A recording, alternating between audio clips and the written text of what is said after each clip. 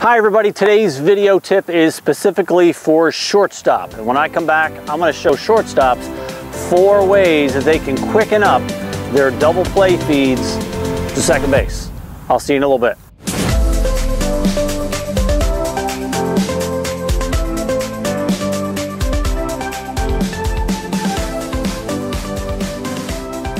All right, folks, welcome back. I'm Coach Bob McCreary, the founder of BaseballByTheYard.com. And today's video, as I said, is for shortstops, okay? I said I was going to give you 4 things that shortstops can do to quicken their feeds on a double play to second base. Now, if you have been a visitor to my website, I have said many times that as you get older, the game gets faster. And if you can't keep up with the pace of the game, then your career's over and you're going to have to find another hobby. So all these little things that I'm going to show you today, 4 of them, are going to help you keep up with the speed of the game. Now, the first one involves footwork. I've also said many times that baseball is played from the ground up. And so if you immediately want to become a better player, especially a quicker player, you have to focus on what your feet are doing. Clean up your footwork and you will immediately become a better player. In this case, become a quicker player with regard to your feet. So tip number 1 is what foot you have in front of the other one when you are fielding the ball. Now, on normal ground balls, infielders are typically taught to have their left foot slightly in front of their right foot when they are fielding the ground ball. So the last 2 steps, if I'm going to field a normal ground ball and throw to first base, is I'm going to step with my right foot. My left foot goes slightly in front of my right foot. I field, I put my right foot in front, left foot in front. So it's always 1 foot in front of the other. That's typically how infielders are taught with the basic footwork of fielding a ground ball. That works if the fielder is throwing the ball to first base. Doesn't work so well if I'm only throwing it to second base to start a double play.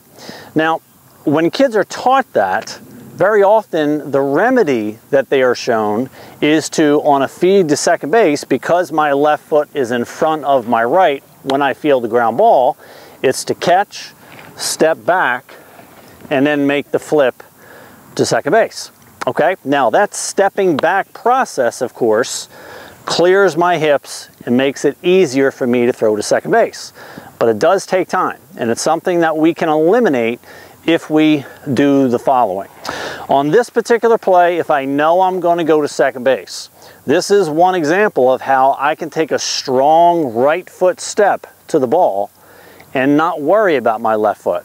So instead of catching the ball with my left foot forward, catching it, and then having to open up the throw, on a ground ball double play, I can step strong with my right foot when I catch the ball, leave my left foot here, and I'm already open to second base.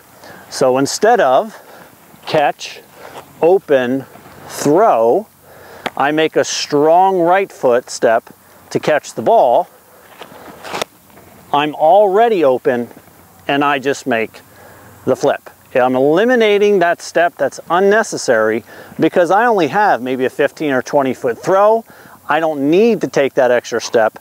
I'm already cleared with my right foot being ahead, and I can make that easy throw second base. Okay, so tip number 1 had to do with your feet. Okay, now I want to talk about some glove and hands things for number 2, 3, and 4 tip. Okay, the first tip involves not ever or very rarely taking your glove past your chest. Okay, now the glove is on my left side because I'm right-handed. Okay, if I take the center of my body, I want to try not to take my glove on the right half of my body. Okay, keep it in the center or keep it on the left. So let me show you what a lot of players will do when they catch a ground ball. Let's say it's a chopper to me, and I'm going to start a double play. Kid will come here, he'll catch the ball in the center of his body, and then you'll sometimes see the glove come down and go to the right, and then he makes the throw. Okay? Taking both hands on this side of my chest, especially my glove, is going to slow me down a little bit. So I want to try as an infielder, as a shortstop here, don't let my glove go past that center line. So in that case here, instead of taking both hands to my right to set myself to throw, I just take the ball out and I keep my glove either in the center or on the left half. I don't follow my glove with the ball, okay? Catch, keep the glove here, and just take the ball out. It's going to be quicker than taking two hands over here. So that's tip number 2. Keep your glove on the left half of your body. Don't let it drift on that side when you're getting ready to throw. All right, now tip number 3 involves small circles, okay? When kids are little, really kids develop one throwing motion. But as kids get older and they become more position specific, you're going to have to develop a throwing motion that is best for that position. If I'm a pitcher or an outfielder, I can afford to have a big circle when I throw. Okay? An outfielder needs that power in order to reach home plate and so forth. Pitcher needs bigger circles because they want maximum velocity in most cases. If I have a long throw from third base, maybe I lengthen that circle and I make a long throw to first base.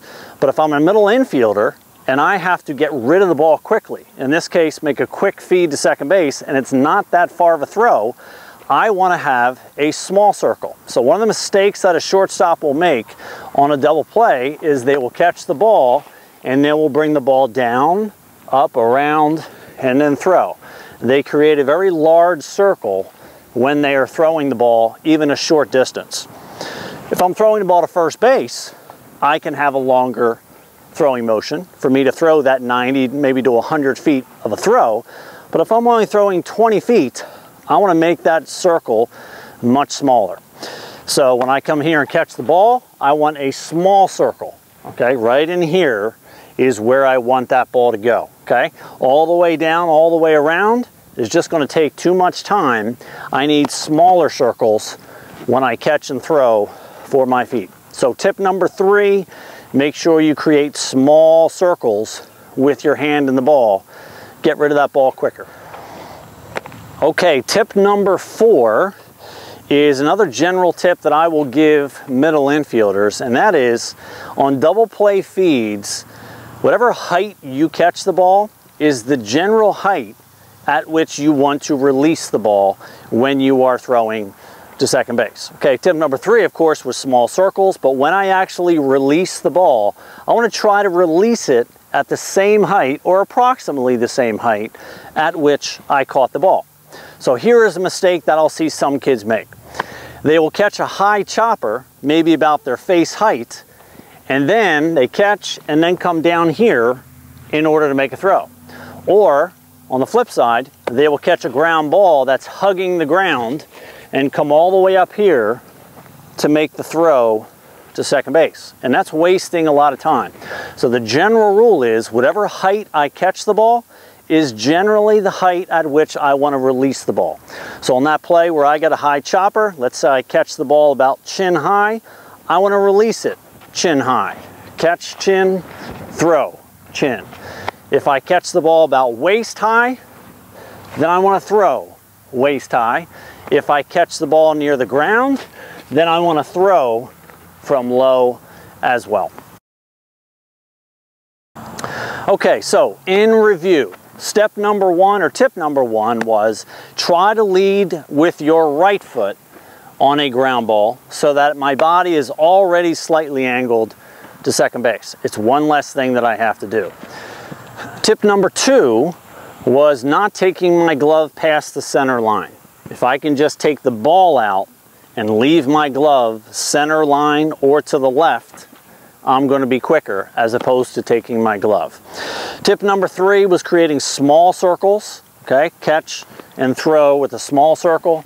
And the last tip was to try to release the ball at the same height at which I caught the ball. All 4 of those things are going to save you time and allow you to keep up with the speed of the game as you get older. All right, folks, well, I'm Coach McCreary from Baseball by the Yard, so thanks for stopping by. And until next time, take care, and I am out.